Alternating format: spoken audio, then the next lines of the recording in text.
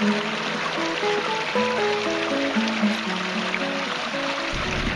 back to another edition of Mining with Prospector Al. Today is Saturday, March the 28th of 2015, and springtime. You can see trees flowering even up here in the foothills of the Appalachian Mountains. We're out today. We've had our monthly meeting, first one in 5 months now, and doing a little mini outing. We got a group of 6 together today, and we're enjoying the nice springtime scenes. And unfortunately, the weather, well, it's sunny at least. We've had upper 70s for highs and upper 50s to low 60s for lows until today. Now we got sunny, and we're reading 40 right now, and it's well into the day. It's afternoon, we'll put it that way.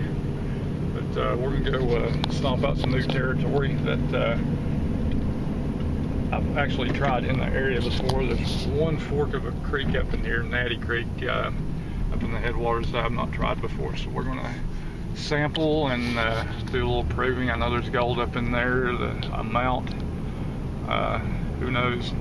Found decent gold over on what I call the South Fork, the North Fork, as far as I know. And anybody that I know, none of us have ever been over there. So, like I say, I know there's gold in the area. Should get some showing there. And we'll prove it out one way or another. We're making our way over. You can see trees are starting to show a little green. Some are starting to bloom. And it's springtime. I might hear a few sneezes along the way. So I'll be back when we get over there.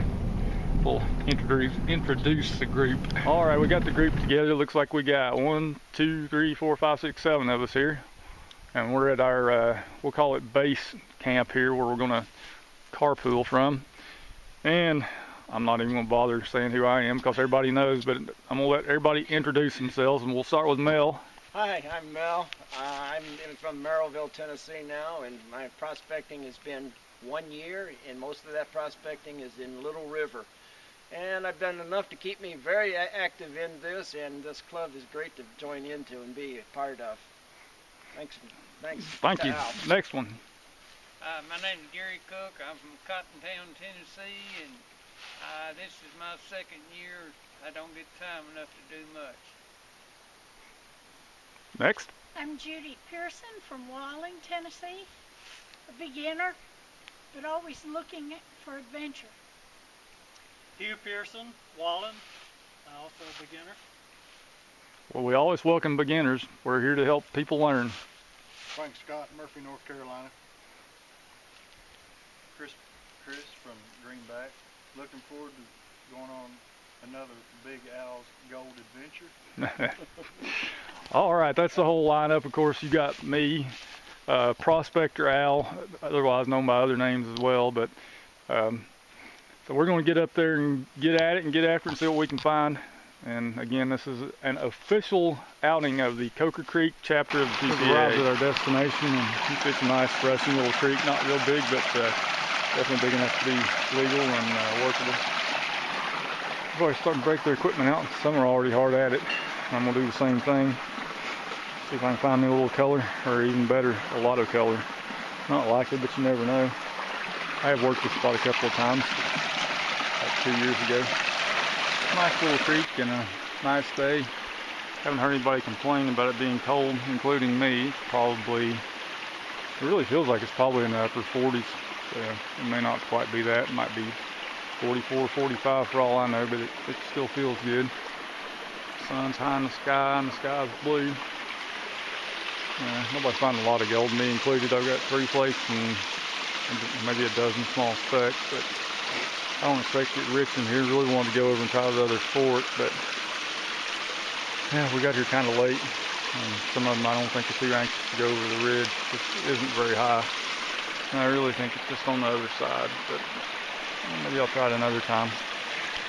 So we'll get back to it, try to find a little more color before we have to bail out here. At least I didn't get skunked, and I got some good exercise, some fresh air, all kinds of good stuff. So we'll be back in a little bit. That's what a real gold miner looks like. Yeah. There's gold here. You know, everywhere. Gold all around. Yeah, people will swear David Owens is here. Yeah, there's gold everywhere. Just it's hiding right now.